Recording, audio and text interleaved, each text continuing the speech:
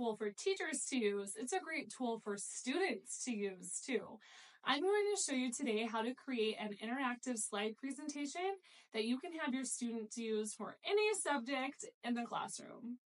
I'm really excited to show you how to create this kind of activity. It could really be modified for any subject. For example, instead of building words, students could be building numbers for math problems. In social studies, they could be building a timeline, things like that. But let's just start with something simple. And I'm going to show you how to create a drag and drop activity to create words and build words with students. So this is essentially how the product works. I recorded my voice and students could click this button and hear the word played for them. And then I have an example of what I want them to build and then type. So this is how it would work. Students would press the play button and hear the word, and then they would drag these letter tiles to build the word. So they could build the word apple. That is the word they heard when they pressed the play and listen button. And so we have APPLE, and then they can type the word like this. And they're practicing their spelling words, sight words, whatever that is. Now, you could have the apple be the same background and maybe they're all fall themed words, or you'll change the background per word, or you'll make the background just something simple. But let me show you how I created this drag and drop activity using Canva. When you're in your home screen, you're just going to create a presentation and you can make it a blank presentation. You can have whatever background you want. If you want to just keep it simple and make it one color, or just come over here to elements and look for simple background, you can see what type of backgrounds they have here that you could use. I did an apple themed background. So I just searched apple and then I looked for photos of apples, and you can choose any photo here that you'd like. I might choose something different just to switch it up for our example.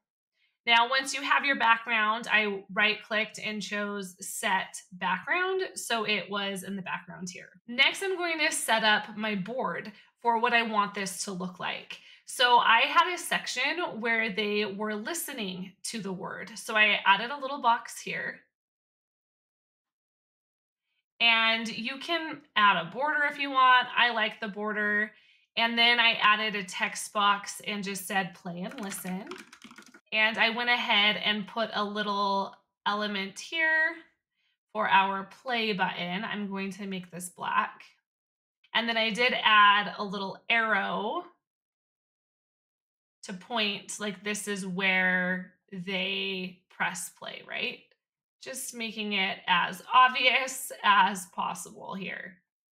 Now you can also make this bold so it's easier to see and read. So we're going to put our little audio here in just a moment. And that's kind of an added feature. If you don't want to have the audio, you don't have to. For younger grades, I do think that's a good feature to add.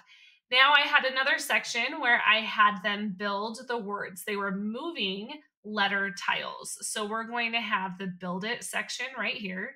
Again, I'm going to add my border. And then last, I had a section where they were typing it.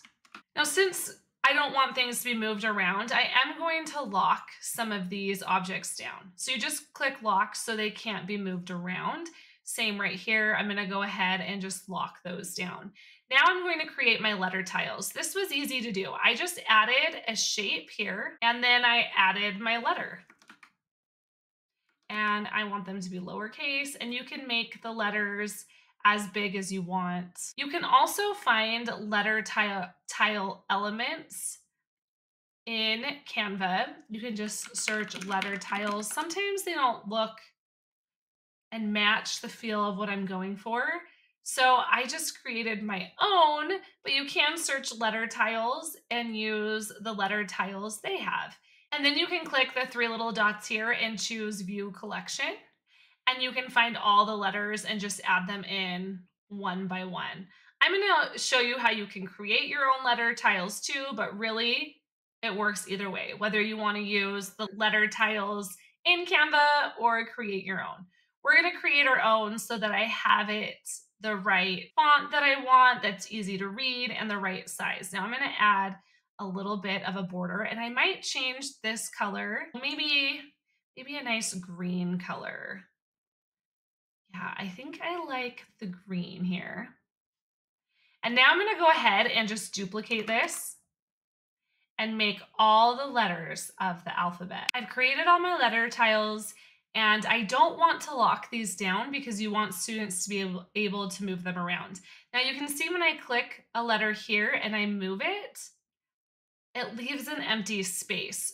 So to make that illusion that the letters are never ending, I'm going to select my tiles, Control C to copy, Control V to paste, and I'm just going to layer a bunch of letter tiles on top of each other.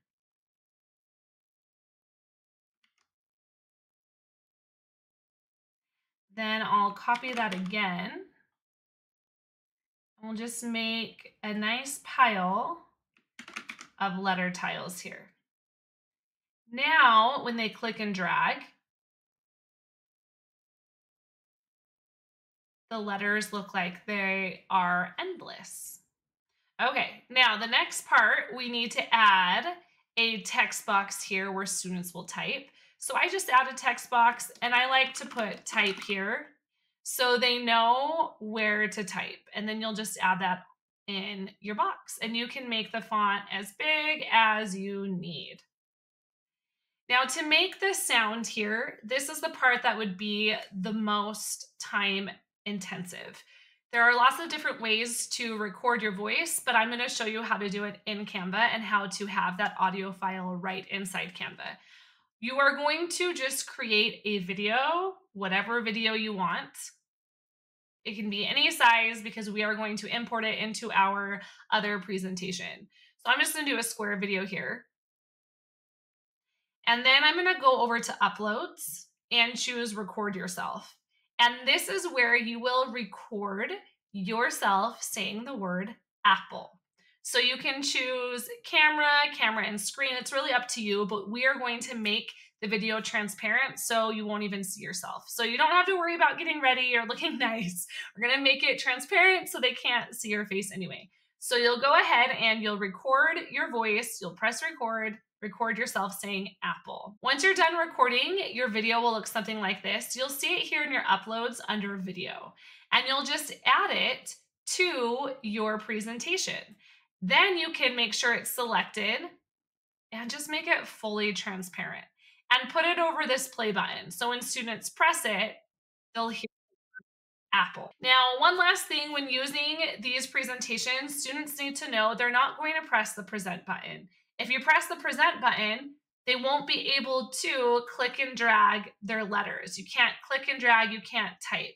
This is something they're playing right here, just in edit mode, as I like to call it. So they're just going to go ahead and click and drag here and type here. Isn't this so fun? Honestly, I feel like you can come up with so many different ideas, and you can have different backgrounds. You could have it for different themes. You could do some sort of science where they are making sure to put things in the right order. If you're talking about a life cycle, like life cycles of animals, things like that, and they're just clicking and dragging the objects into the right location. I hope you have a great time creating these activities for your students. I'd love to hear what you do in the comments. Make sure to also check the comments so you can follow me on both YouTube and Instagram for the best Canva hacks for your classroom as a teacher. I also have some great links to courses and memberships, as well as a book that you can check out. Make sure to check out the description to see all the links.